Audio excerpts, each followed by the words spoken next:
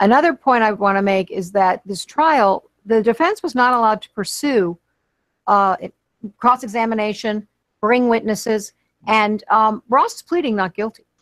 And the defense is saying that Ross was set up. And so this was not allowed to be brought to light. It wasn't allowed to be presented to the jury. And there's still so many questions left because of this. Yeah, and I know. Of course, we're hoping the result of this appeal will be a new trial, this time a fair trial, where all the evidence is known to the jury, and where, you know, this can be explored, which is what's supposed to happen. Yeah. And the fact that Ross did not have a fair trial puts us all in peril. Oh, fair trials are a bulwark of our liberty.